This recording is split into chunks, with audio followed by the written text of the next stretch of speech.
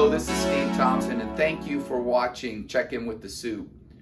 You know, there are so many things happening in our world, and most of our communication with you, unfortunately, has revolved around the pandemic and COVID. But there are so many exciting things that are happening in our schools, and our students are doing wonderful, engaging things. I'd like to take just a few minutes and share some of those with you. Currently, in conjunction with our PTOs, several of our schools are holding their annual fun run.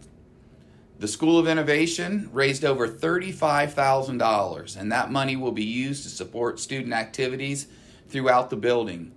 Royal View Elementary is also in the process of completing their fun run, and they've been able to raise more than $25,000.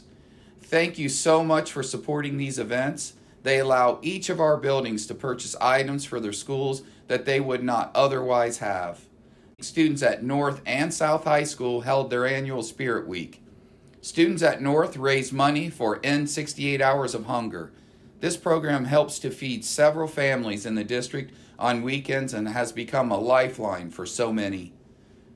The week concluded with the North-South football game, and it was great to see so many people enjoying themselves at the game. Students behaved beautifully.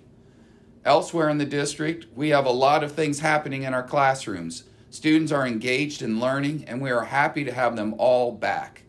Fortunately, we have been able to remain in session in most of our schools, and for that, we are truly grateful.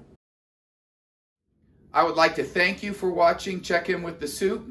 It was an exciting one and an uplifting one to bring to you.